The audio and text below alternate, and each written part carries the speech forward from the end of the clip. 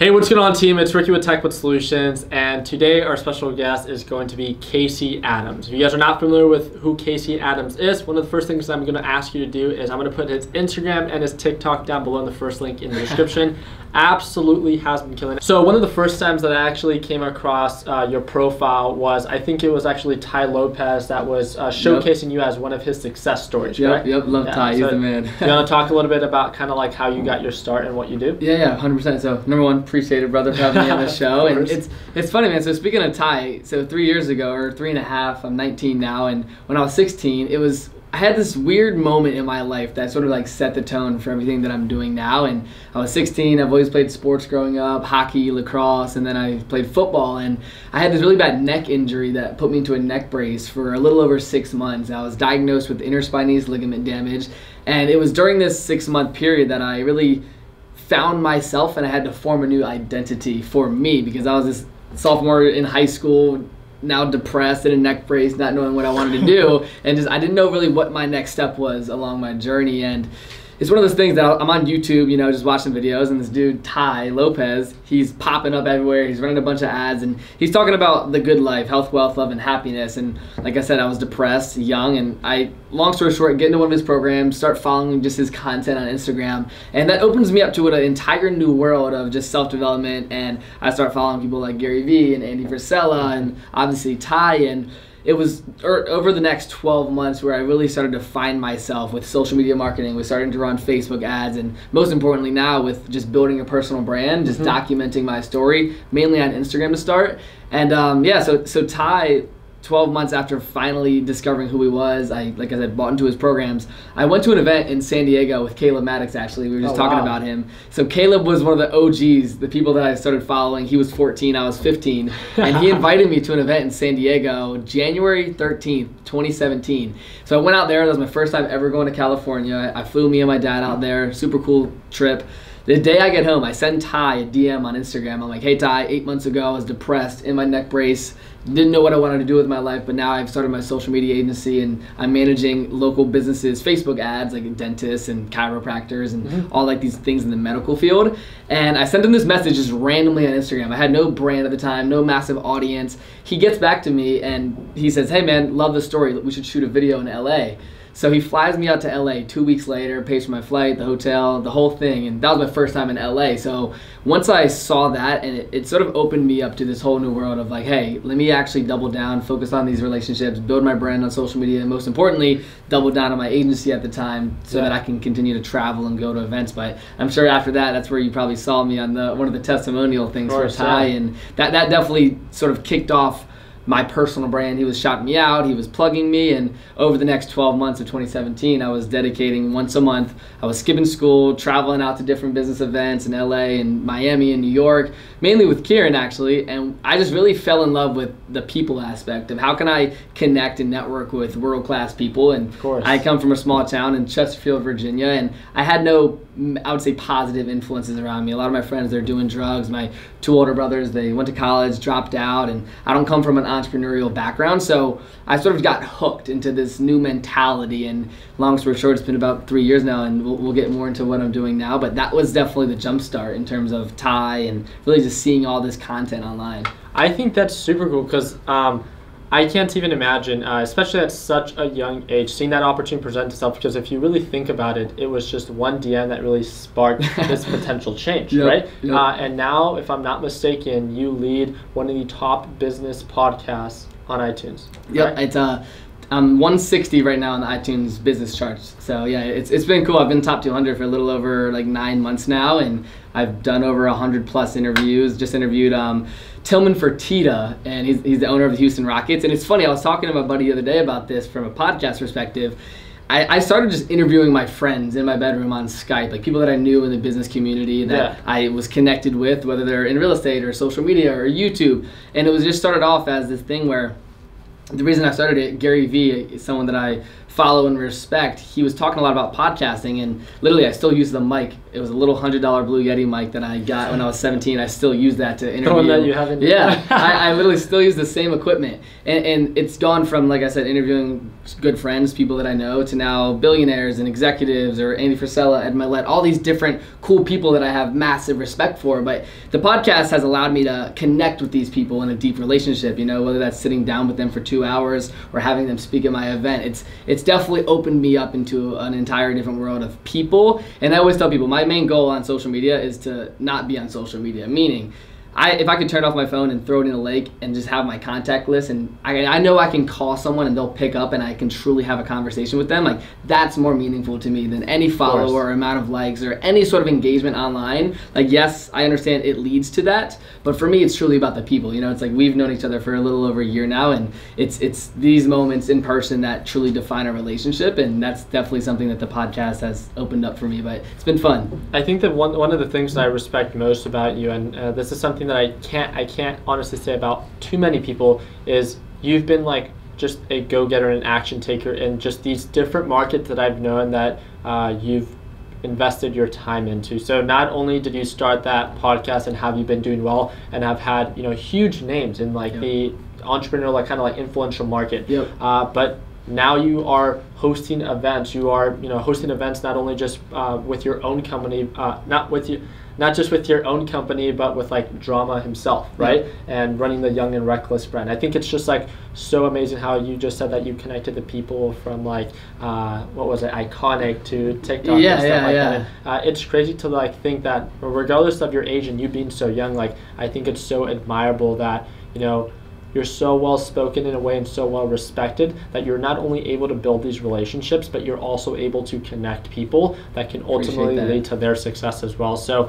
I talked about it very briefly. Other than just your podcast itself, what else do you kind of have going on right now? What are you excited for? For sure. So, I mean, number one, I think, like you said, talking about events, that's something that I started having just these little small masterminds events in late 2017, and it was just a form where Tai, actually, he told me, he's like, you can go to business events or you can host them, but if you do both, your network will expand at a very exponential rate. So I was like, all right, let me just see. It started off by just getting an Airbnb for the day and bringing people together, whether that's people in the real estate or YouTube, and just bringing these people together in a location, right? But nowadays, we just did back in May, the Young and Reckless Build Your Empire event in LA, little over 500 people there, and we had anywhere from Paul Rodriguez, who's an X Games gold medalist, to someone like Robert Greene, who's the author of the 48 Laws of Power, and a lot of people in between. And it's really, I call it my the pullback method. And what I mean by that is, for me, having events, it's not only just something where you can make money with, because at the end of the day, events from the front end, you don't make money too much, right?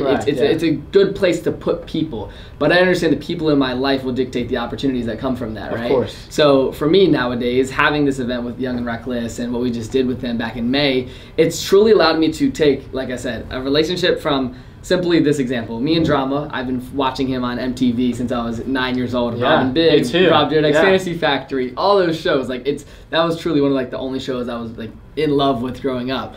To me sending a DM to him on Instagram and just being like, hey man, I love that book. I'd love to have you on my podcast. And then this was like late 2017. He gets back to me. He's on my show. Good stuff, right? Didn't expect anything to come from it. I remember when that happened too. Okay, good stuff. Good stuff. It was literally like January 2018 where I interviewed him, and I always tell young people this as well, where it's like, it's all about touch points, right? Like to truly build anything, whether that's to sell a customer, it's like you need to keep showing up. Exactly. So for me, when I build a relationship with someone, and I'll tell this story and it'll make sense with Drama, I have him on my podcast, and then one time I'm in LA and I circle back with him. I say, hey, I have another podcast called the Build Your Empire podcast. I'd love to have you on that show in person. So I go to his office, we meet again, that's our second interaction. And then the first time we met, we sort of made this bet where there was like this cool neon sign in his office, and I was like, dude, where can I get one of those? He was like, what's one of your goals? And I was like, my goal is to move out to the West Coast right when I graduate high school. So he was like, once you do that, I'll get you a sign and ship it to your house. So, you know, we were building our relationship, and then long story short, I invite him to speak at one of the events. He couldn't make it in October last year where you spoke at that event, at the Build Your Empire event. he decided to come in January. He saw the vibe. He liked what we were doing. And long story short, he texted me 2 weeks later and was like, hey, man, I love what you're doing. Let's have an event together in LA. He's like, would you be down? So to see the progression of like opportunities with the people and relationships, I like to tell that story because I always tell people you're only truly one DM away or one sale away or one relationship away or one phone call away from truly getting what you want. But it's the consistency of doing that people don't respect and they don't like to go in for, right? So with Drama now, we have this event coming up October 12th, and Rob Dyrdek's going to be there, and Michael Mente, who's the CEO of Revolve. They're a publicly traded company. And to me, when I say this and I talk on it, it truly goes back to that first DM of like you said, taking that action of if you don't do that, what opportunities will you limit yourself from? Exactly. So even nowadays, I try to make sure that I'm instantly or trying to connect with 10 people new that I've never met with on a daily basis, because I always tell myself by the time I'm 21, I'm 19 now, I truly just want to have a very world-class network and 10x it on where it is today, because I know that can really dictate the opportunities and where I want to go, what I want to do, and most importantly, the people in your life truly do dictate the opportunities. So back to the point of events, that's something I'm definitely focused on, spend a lot of time and energy on, as well as this app MOTI. I know that you've seen it, and we're in our first Series A funding round right now, and it's one of those things where from a tech perspective, I saw the app and I got brought on as a partner, and it's one of those things where we're consistently just trying to get it in the right hands of people. So we're in 3 different law firms right now in New York City, and it's something that, it's a long story short for people that have just heard about this. MOTI, Money on Time Instantly, that's what it stands for, and it's a consulting app, peer-to-peer consulting. You can pay per minute as well as send on-screen transactions, and it's all built into the app with a ledger, so you can see how much money you're making per call, per month, and overall just tracks your transactions. So that's definitely one of the projects on the side that I do spend my time on, because it's important to me, and our goal is in the next 24 months is to have some sort of exit that and I want to speak this into the universe. So that's definitely one of the plans. I like that. One of the things that one of my biggest takeaways of what you just said is, I remember when we first connected, you had more followers than me. You still do, right? But that's besides the point. You had more followers than me.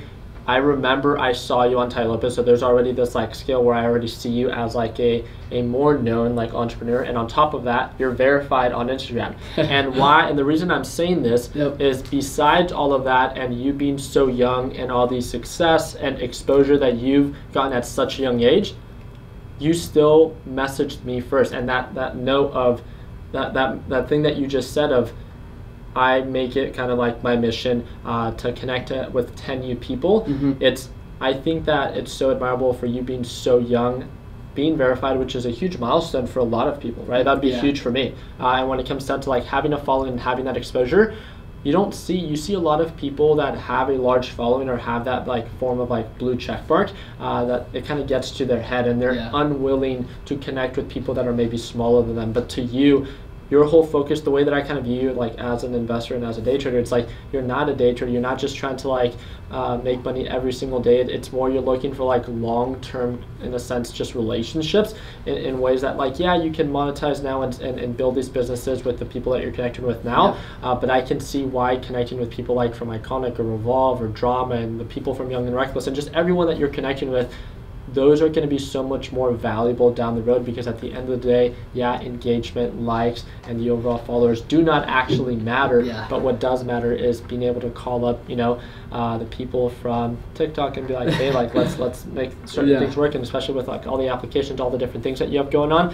If I'm not mistaken, you guys also have an up and coming event in Puerto Rico. Yeah, so with Build Your Empire, I know I definitely want to touch on that, and it's cool. I've never been to Puerto Rico. We partnered with this company known as Disrupt, and we Build Your Empire. It's one of those things from a media perspective. We have a little over 1.5 million on Instagram, and we overall post entrepreneurial content from our podcast on the Instagram page, but it's overall media platform that we like to share inspiration, motivation, and just entrepreneurial content. And we actually just partnered with, I don't know if you know his name, Ryan Stewman, Hardcore Closer on Instagram. Yes, I know. So we brought him on, and we're really focused on building out these mini programs from different industries, whether that's real estate or social media or whatever it is, and to really bring on different coaches to really build a back end where it's like, hey, you could sign on to Netflix and pick your content. And we want to just make these intro intro, not courses, but more so like edutainment, we like to call it, entertainment, education. So that's definitely something I'm excited about. And the Build Your Empire event in Puerto Rico is more so new market, new location, new people. We did one in Germany back in March. I saw that, yeah. That was super cool. Like literally the most crazy experience. There was like 400 people in the room, and everyone has translators. So like I have to speak slow, and you can't really crack a joke because they won't get it. And like it was hard. It was super cool though, and it really motivated me to like see like, all right, what other markets can we tap into, right? Do we want to do something in Cabo or Puerto Rico or Germany, or I was in China recently, and just seeing these different markets from a global perspective, it's very intriguing, because I think it's one of those things where a lot of people we get caught up in our little bubbles, right? Whether that's your small circle of friends or the people in your space. But for me, traveling and like seeing different parts of China and Germany, it's really given me a broad perspective of like, okay, like how can we tap into these different markets, whether that it's a 20-person event or 200, because it's surprising. Like those people in Germany, they're so loyal once they like see someone from a different continent come into their local city. So it's definitely something with Puerto Rico. That's October 26th as well, the week right after the Young and Reckless event, is something that I'm looking forward to, and I know my partners John and Josh, they are as well, and should be a good time. Yeah, I think that's so cool, because I don't know, I've seen a lot of people since I've been and I spoke at the Build Your Empire event.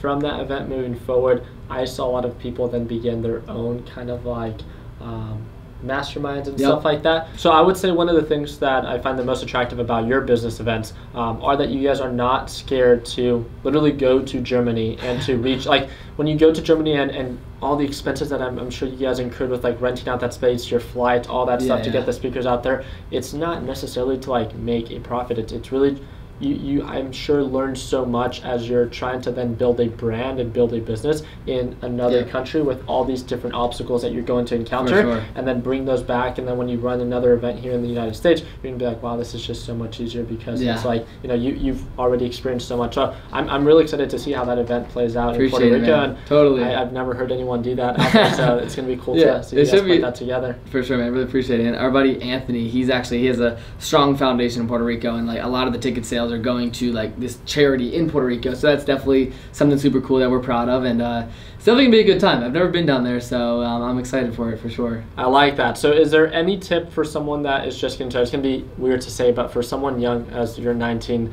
what would you say is what's a tip that you would either have someone get started when building a personal brand, or one of the biggest obstacles or mistakes that you see someone make? Yeah, it's funny, because regarding just something I want to touch on as well, I spoke on it earlier, but I asked that question to Tillman Fertitta like 3 days ago when I was in DC, and he's the billionaire owner of the Rockets, and I said, hey, if you were to restart today, like what would you do different? And I think I learned something from that, because he told me, truthfully, if I lost everything today, I know I could get exactly back to where I am. And this dude's worth $5.2 billion, 150 on the Forbes list, and him saying that, I think what I would want to say from learning from someone like that, it's truthfully like, no matter where you are, how old you are, I'm 19 now, I kind of got started in what I'm doing when I was 16.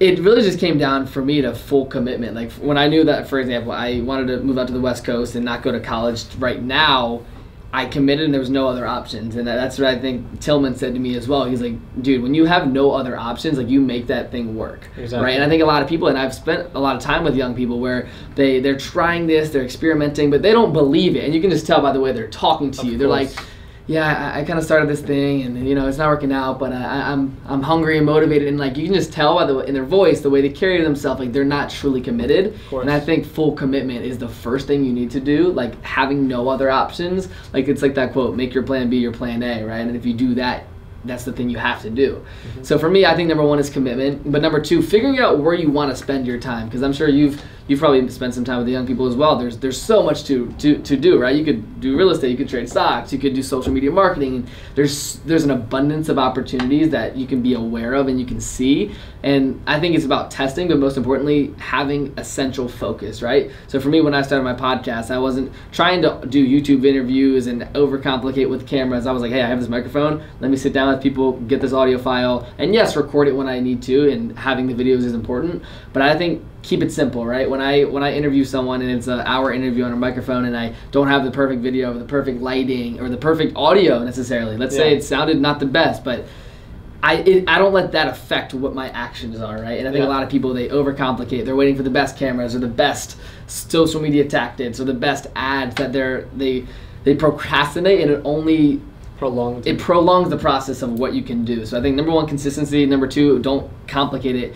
And I think number three, the most important thing is just spend good time with people. Have great people around you, right? If you're around people that are only benefiting you and pushing you forward and saying and giving you constructive criticism, that's what will level you up necessarily, right? If you're around people, like when I was in my hometown and people are not just denying it, but they don't believe it. Is that realistic? Like, why would you do that? Why would you move out to the West Coast? Like that's not going to work. Like, just be realistic. I think you are the sum of the 5 people you surround yourself with, and that's a very generic thing that I believe a lot of people may have heard, but if you haven't, it's true. And every successful person I've sat down with, they've really told me, like, isolate yourself into a group of people or a network of friends or family that can truthfully give you positive vibes. If you're around people that are making you feel negative about yourself or you're questioning yourself, you truly need to find a new group of people. And I think that is most important, because if you have these negative influences on a daily basis, it's going to make you second guess things. It's going to make you some depressed in some way, and mental health is very important in anything. And I think if you do those 3 things, you'll be way farther ahead in the next 3, 6, 12 months than you are today.